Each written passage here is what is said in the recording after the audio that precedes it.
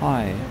Recently, I had a trouble flying with Thai Airways back from Pakistan Lahore International Airport to Bangkok because I was connecting through Bangkok, so they didn't let me code because my connecting flight was with some low-cost carrier, which Thai Airways didn't allow.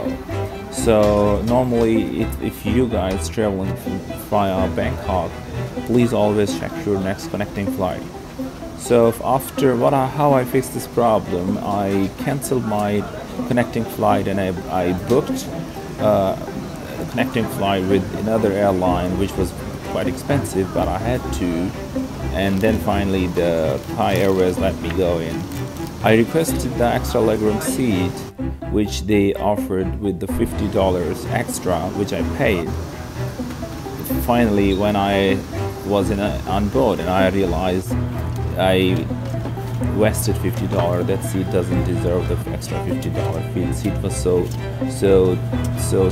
slim, and the legroom was not good enough.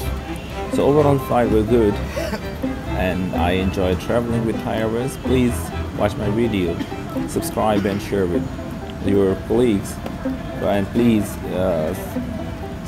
write your suggestions in the comment section below.